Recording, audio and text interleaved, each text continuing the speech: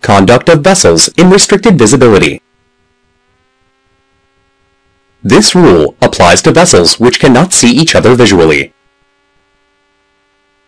In such cases, the radar and the sound signals may be the only mode of communication. When a vessel detects the presence of other vessels at forward of the beam by radar alone, then it should not alter course to port at any cost. A vessel is detected on any side forward of the beam of own ship.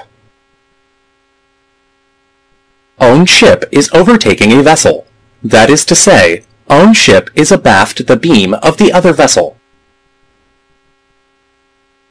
In this case, own ship can alter course to port or starboard, depending on the situation. If the other vessel is on port side of own ship, then alter course to starboard. If the other vessel is on starboard side of own ship, then alter course to port.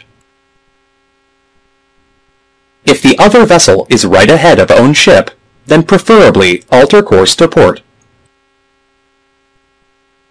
If you detect a vessel, a beam, or behind the beam, by radar alone, then avoid turning towards the vessel if at all possible.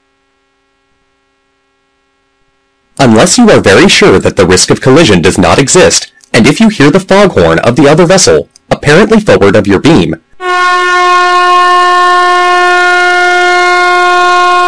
then reduce your speed to the minimum. Just enough to keep on course. Be prepared to stop and navigate with extreme caution until the danger of collision is over.